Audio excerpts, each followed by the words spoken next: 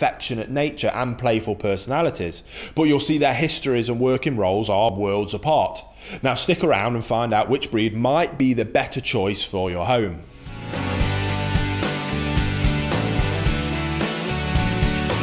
Welcome back to the Fenrir Boston Terrier Show. If this is your first time here, my name's Will. I'm a canine behaviourist and I'm the founder here at FenrirCanineLeaders.com. This channel is dedicated to helping you learn everything that you could possibly ever want to know about the incredible Boston Terrier, then how you can become a high-level canine leader yourself that raises perfect Boston Terrier companions.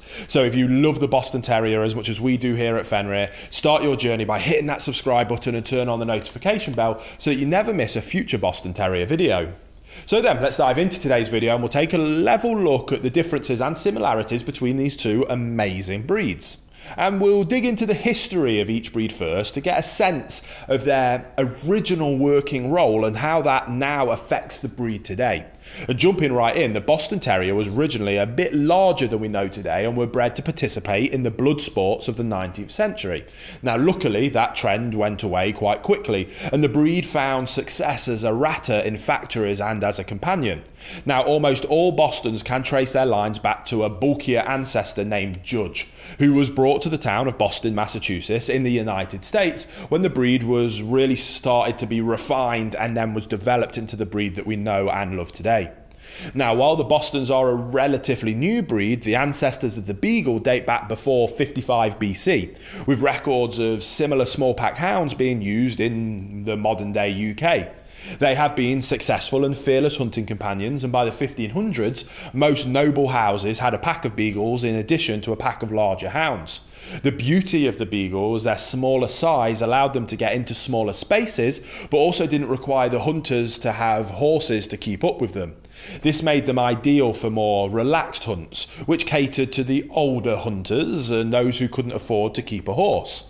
Hey guys, very quickly, I just wanted to ask, are you following us over on Instagram? If you're not, there's two accounts that I would love for you to check out. The first one is our brand account, at Fenrir Canine Leaders, where you can see more about our industry-leading products that we create. If you're interested in following me personally, that's at I am Will Atherton, where you can see behind the scenes of me working with some of the most extreme behaviour cases in the world and what it takes to run these kind of YouTube channels. And maybe if you just want to be able to come over and chat with me, that's the place for you. So there'll be links down in the description box for both of our Instagram pages. I'd love for you to come and check them out and hopefully we'll chat over there. Now in terms of appearance, the two breeds are similar in size and have short coats, but that's about all they have in common when it comes to looks. Bostons are under 25 pounds and have stocky builds with short tails and large erect bat-like ears. Their fur is short and sleek and they are considered brachycephalic, so grunting and snorting noises along with snoring are common with the breed. The Boston always has a tuxedo type pattern of white and darker colouring that ranges from seal, a very dark brown that appears black, and black and white. Now beagles can weigh up to 30 pounds and may stand a couple of inches taller and are very sturdy, even if they lack the stocky build of the Boston.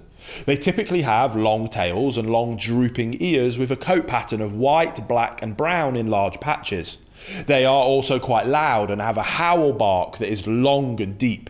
They are gorgeous dogs that excel at digging and sniffing out vermins in your yard, so be prepared to wipe them down before coming back inside, as they will have often a face full of mud. Now, when it comes to trainability, Bostons are easily trainable and can make a good canine for first-time owners. They don't care to do much at a competitive level, but they do make excellent emotional support and companion dogs. One thing to watch out for is that they are very cute, and they know it. They will do whatever they need to do to get more treats and cuddles, and you have to be careful because they are prone to obesity because of it. Now, beagles are quite trainable, but probably aren't the best pick if you want to compete in obedience sports. It's in their nature to follow their nose and wander where the scents of the world take them. So they are also not necessarily the kind of canine you want to have off-leash outside of a fenced or enclosed yard. You'll find they can be stubborn, especially if they get bored with the training session. You'll need to be exceptionally patient as their calm and consistent leader, since losing your temper will only make them even more stubborn, which will only further hamper your training experience. Now, the Boston has held the nickname the American Gentleman since the early days of its development in the States. This is partly due to the tuxedo markings, but mostly because of their charming and polite personality. They are deeply devoted to their family and are an endless source of entertainment with their frequent clownish antics and playful natures. Beagles are very similar to Bostons in that they are quite friendly and playful, but they have a much higher energy level. You'll need to work the Beagle's mind and body each day with long walks and scent games to prevent destructive habits. They are, though, excellent walking and running partners that are always up for an adventure, so if you're an active outdoorsy person, they could be a much better fit. Now, both the Beagle and the Boston are easy to travel with because of their size, but you'll always want to keep them both on a leash, even maybe around your front yard, since they both have zero street smarts. The Beagle is a sporting dog who both needs and enjoys lots of activity each day, while the Boston is relatively low energy and more easily managed.